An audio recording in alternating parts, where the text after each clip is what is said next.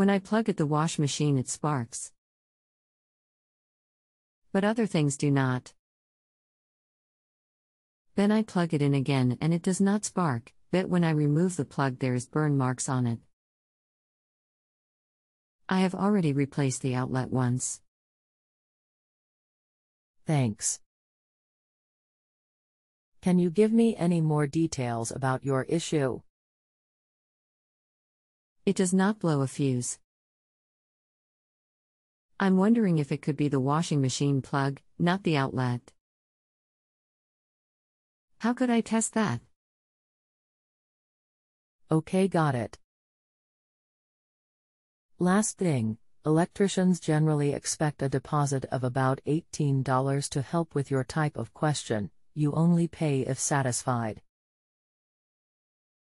Now I'm going to take you to a page to place a secure deposit with JustAnswer. Don't worry, this chat is saved. After that, we will finish helping you. Hi. It sounds like it could be the washing machine cord.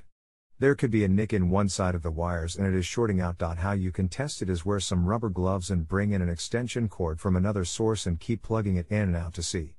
Please let me know. Thanks, Eddie. Thank you for the good rating.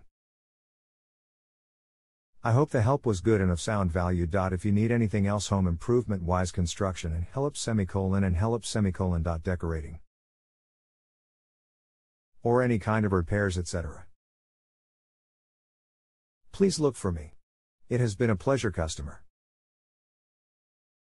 If you have a home improvement or appliance question and want to chat with an expert now, visit justanswer.com/ythi.